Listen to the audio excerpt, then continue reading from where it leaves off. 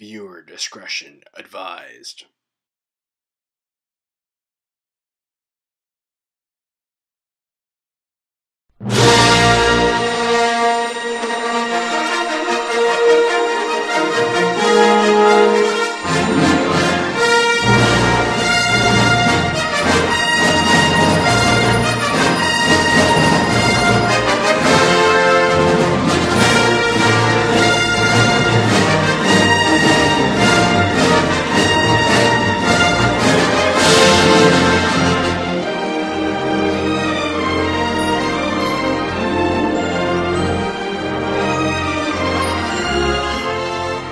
Bio-nanocomposites are a relatively new engineering material category which offers novel capabilities. Within this broad category of materials, one outstanding example is the cellulose nanocrystals. Cellulose is found in nature in a wide variety of organisms and is an important structural component of cell walls of plants, algae, and some species of bacteria. This makes cellulose one of the most abundant biological materials on Earth.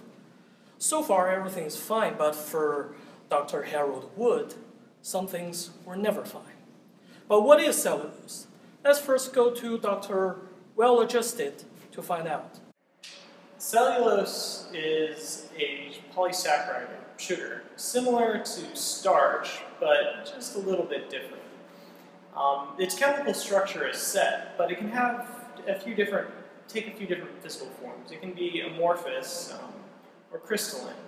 So its crystalline form can go to very small diameters, down to about 3 nanometers, and can be 10 to 100 times longer than that. In addition, while you get cellulose that small, it also becomes about as strong as steel. If cellulose nanobiocomposites show such amazing properties, how do we get them? We'll go to Mr. Kemi to find out how. Excuse me, it's pronounced cheme. Oh, thank you very much, Mr. Kemi. Cellulose, specifically the kind used for cellulose nanocrystals, can come from just about any organism with a cell wall, like trees, crops, and even algae. Of these, wood pulp is the most common raw source.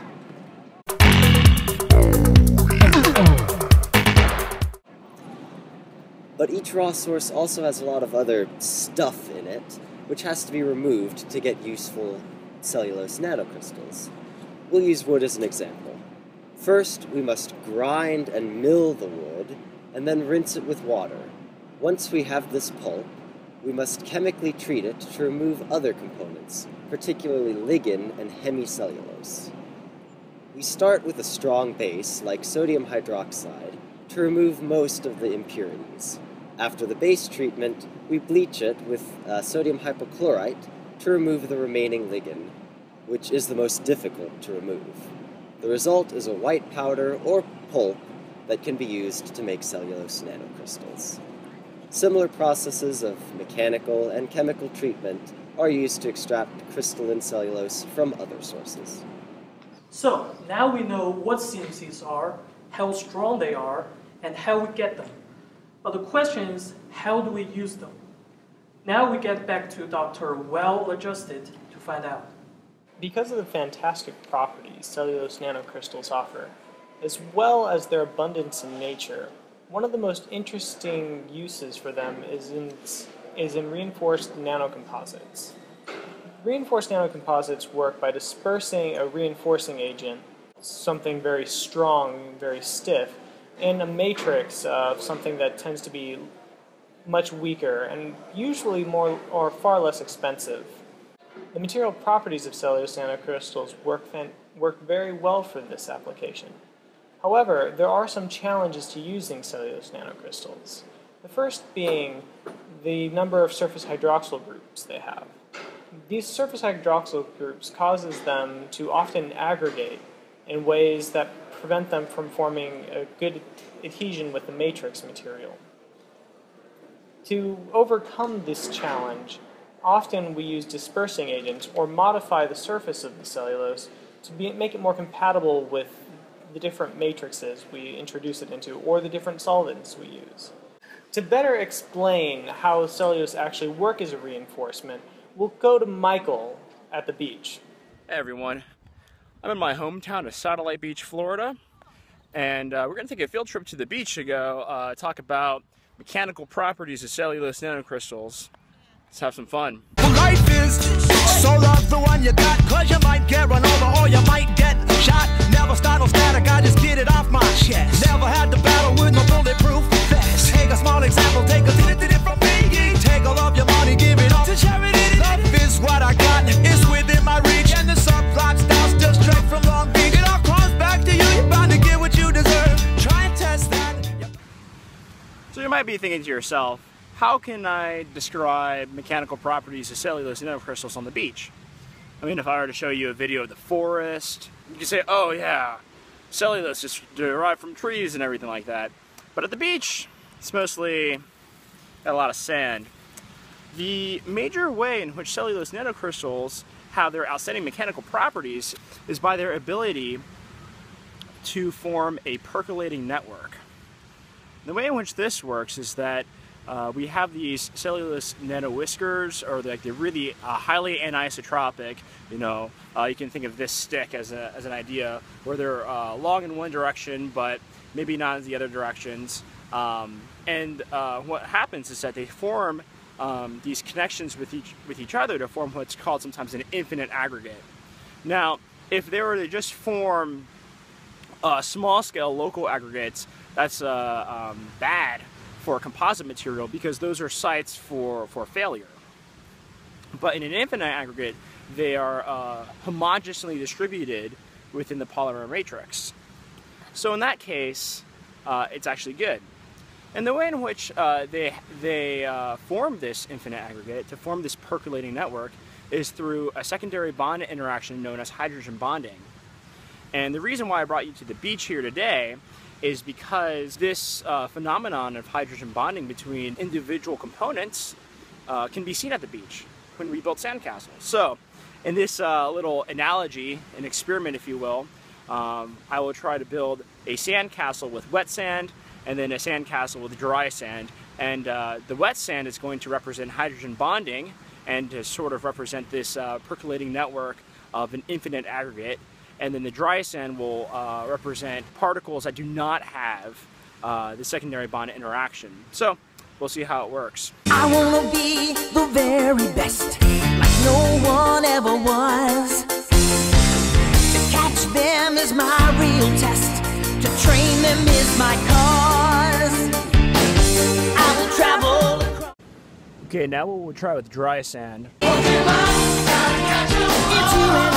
Obviously this isn't working.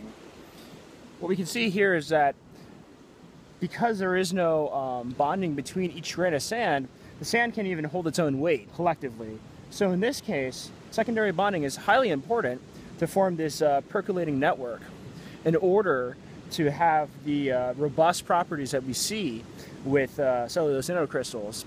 Now, you may say, well, Michael, like these sand crystals, they're spherical, or you know they're cubic, or you know they're not anisotropic like CNCs, and that's correct. That's kind of where the analogy breaks down. But I think it's still a good enough analogy to show the importance of secondary bonding, especially in the nanoscale, and how it really adds up over time to form these high-strength materials with something that in the bulk may not really seem to be high strength. We don't really consider cellulose to be a high strength material, but when we shrink it down to the nano size, and with all these secondary bonding interactions, which usually by itself is a weak interaction, they can actually form fascinating materials with extraordinary strength. So that's it for me right here. Thanks a lot. As we can see, composites incorporating CNCs as a reinforcement material displays exceptional properties. But why did Dr. Wood do it? Now, let's ask him. I'm Professor Wood, and the reason I'm incarcerated right now is because I cut down the campus tree. Now you're wondering, why would I cut down the campus tree? Well, I wanted more cellulose for my experiments. To make new materials out of. Now, you're wondering, what To make more composites like they've already made? The ones that are showing great promise in the other labs? No, that's boring. It's very boring. You can already do that with glass fibers or carbon fibers. No, I want to make functional composites. So functional composites, let's think about this. I want something that can go from being very hard to soft when we apply the right stimulus. But when we apply this right stimulus, I want to make sure that it stays the way it is and also can switch back when we take it away. Now you're wondering, why would we do this? Well, when we do that, when we say we want to put a brain probe in somebody, just monitor different things. We gotta have it hard so we can actually get it in the brain. But if it stays hard in the brain, then the whole body just like, I'm gonna cover that up and you won't be effective.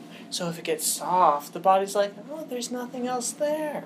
Now, think about it another way. We can also make tires out of these that can be very hard and good for driving in dry conditions. But when it gets wet, it can just get softer and we can get better traction and stay safe on the roads. I'm not a bad guy for wanting these things, but think about it. With cellulose, we can also make materials that for packaging and other things that are strong and good to hold our things in. But when we discard them, we can forget about them because nature can take them away from us without worrying.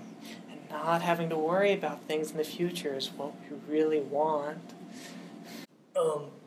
Thanks, Harry.